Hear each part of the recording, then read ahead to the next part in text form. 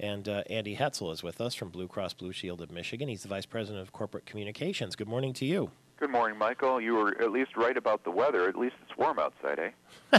I hope this isn't Indian summer because I'm counting on that in the middle of November, right? Well, you called it last week when I was on the phone with you, so I credit you with the 70-degree temperatures we're going to have today. Okay, let's have 80s for Thanksgiving then. Well, I will because I'm going to be in Hawaii, but the rest of us will have to tough it out. Yeah, I'll be toughing it out here in Michigan. Open enrollment season, what does that mean, and what should we know about that? Well, traditionally, open enrollment's the time that people who work for larger employers or even small businesses, they take a look at the health benefit options that their employers are making available to them.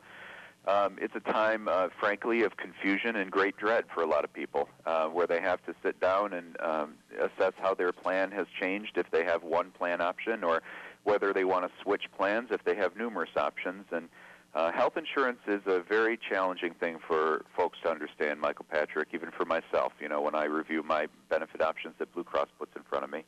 And we want to be here to provide information as a resource for people. They can always, the best step is to talk to your employer's HR, either their internal HR office or the company that they use to talk to employees about benefit options. That's a good first step, and bring your spending on health care that you've had over the last year. So you can, if you have a financing arrangement such as an HRA or an HSA, your benefits advisor can help you put enough money into that to cover your expected expenses for the year. That's a way to save money in health care.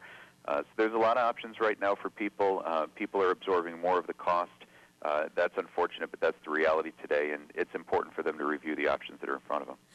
And that's part of the reason I think why Blue Cross Blue Shield of Michigan has such an extensive website as well, because you answer, as I see, not only questions about individual health care or corporate health care, but also the health care reform. Every time we open up the newspaper, listen to the news, we're hearing about that, especially in the election season, and Sure. People have a lot of questions about it. Yeah, and the plans that people are enrolling in now during open enrollment season, Michael, these are the first plans following implementation of a couple reform initiatives that have taken effect. One is that preventive care services now are 100% covered. People shouldn't see copays or cost sharings with preventive care services. There are a couple other changes as they relate to children and their eligibility with pre-existing conditions, the elimination of waiting periods, so to speak. And people can find more information at Blue Cross Blue Shield of Michigan at bcbsm.com/healthreform. It's a really fantastic tool for people, the website that we've created. We've tried to make it as simple and easy to understand and easy to use as possible. And there's a lot of information about how healthcare reform is going to change how people receive health care benefits, what those benefits are going to provide and look like. So we encourage your listeners to go to bcbsm.com/healthreform and check it out. For instance, if you have a young person that has an individual policy because they've graduated from college, now under the new rules, they can stay under the family plan, right? That's correct. Up until age 26, if they are dependent, they can stay on their parents or their grandparents or whoever the guardian is, their coverage, up until age 26. And that's an option that families have now. Again, the young adult can also enroll in their own plan. It's a choice. And Blue Cross has a lot of affordable options available for young adults. And so you want to go out there and you want to explore all the options that are available to you and your family. And we've tried to do as much as we can through bcbsm.com and bcbsm.com/healthreform to help people in Michigan better understand these changes.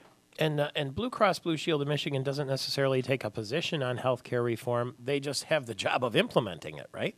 Well, we've long supported changes, Michael, as you and I have spoken about in the past, common sense changes that would level the playing field here in Michigan, especially requiring insurance companies to end the practice of rejecting people for pre-existing conditions. That's a change that Blue Cross has long supported because we haven't done that here in Michigan for 72 years. We think that insurance companies should cover people.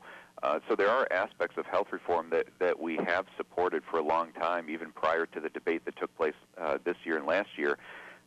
So, we put this website out there for people to understand, now that we've gotten over the politics and the policy making for at least for this year, We put together this website at bcbsm.com/health-reform to help people understand how the changes that are in place now are going to impact them and their family. We appreciate that kind of access. Thank you very much. Thank you, Michael. Appreciate the time, and have a good week. Enjoy the balmy temperatures. They're not going to be around long. Temperatures are going to dip back down into the 50s, I think, starting tomorrow.